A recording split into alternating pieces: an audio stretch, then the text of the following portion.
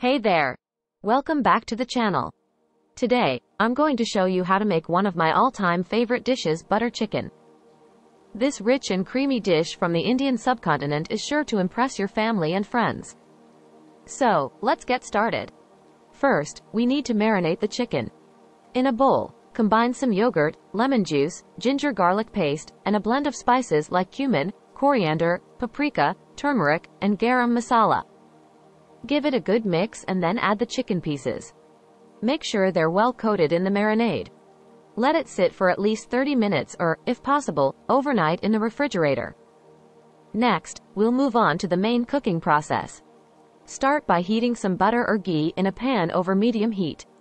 Add in some diced onions and sauté until they become translucent and lightly browned. Then, add in a mixture of tomato paste, cashew paste, and a bit of sugar to balance the flavors. Stir well and cook the mixture for a few minutes until it thickens.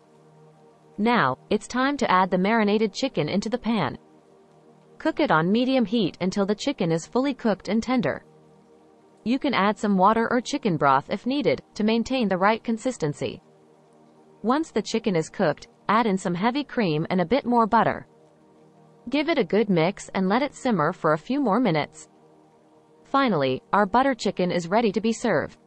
Garnish it with some fresh cilantro and serve it hot with naan bread or basmati rice.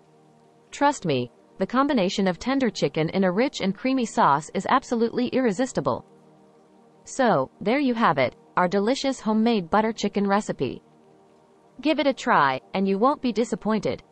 Don't forget to like this video, subscribe to our channel, and let me know in the comments below what other recipes you'd like to see. Stay tuned for more amazing dishes, and until then, happy cooking!